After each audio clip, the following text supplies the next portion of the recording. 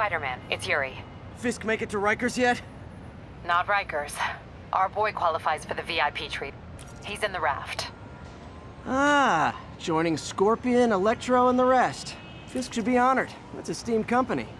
Can you swing by the Precinct? Got an issue that could benefit from your unique skill set. For you, Yuri? Anything.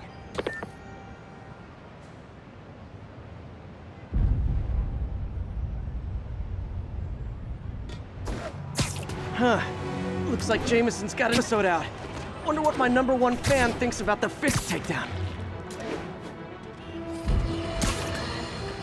This is Just the Facts with Jonah Jameson, where listeners like you discuss the issues affecting our city with Pulitzer Prize-winning two-time Plug the book. And as always, if you order Mr. Jameson's books, Spider-Man, Threat, or Menace, within 24 hours of our broadcast, you'll get an autographed copy at no extra charge. No personalizations. Don't ask. Not gonna get it. Welcome to Just the Facts with J. Jonah Jameson, alerting you to the threats you don't even know about. Let's dive right into the calls. Speak. Okay, so not for nothing. You gotta give Spider-Man respect for taking down Wilson Fisk, right? I mean, one less mob boss is good for everyone. Is that right? Tell me, are you a police officer? Prosecutor? Maybe an award-winning reporter with decades on the job like me? No. I'm a plumber. Oh, good.